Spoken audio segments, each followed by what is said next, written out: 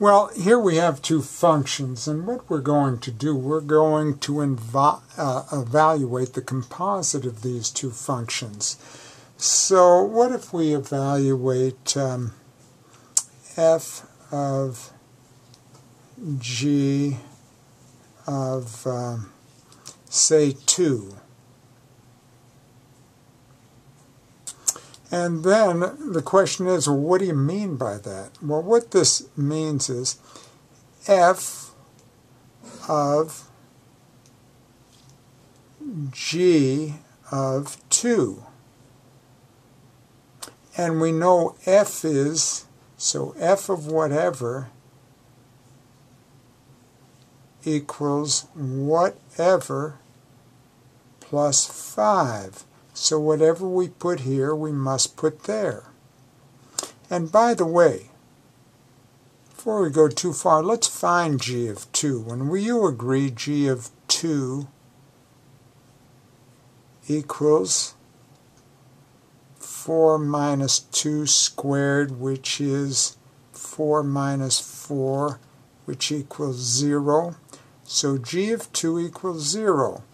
So I'm going to put a g of 2 in here, but g of 2 is 0, so I'll just put 0 there for g of 2, and 0 here. And what we get back is 5. So therefore, f of g of 2 equals 5. Well, let's do another one of these, because I'm sure you're still a little foggy on this. How about g of f of 1? So this is going to equal g of f of 1. Well, it'll be helpful to know what f of 1 is. So f of whatever, or f of 1 equals, and let's see, equals, in place of x we put a 1 plus 5, which equals 6.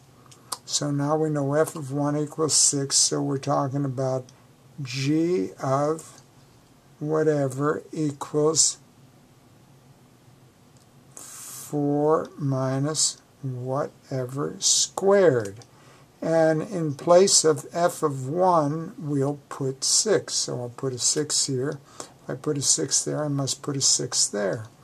And so now we have 4 minus, and 6 squared is 36.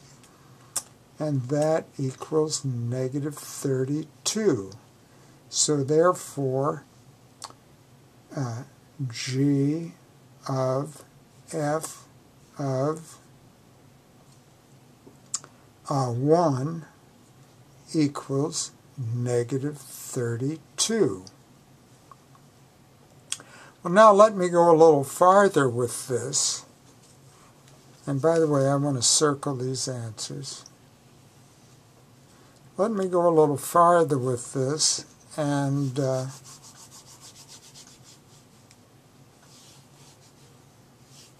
evaluate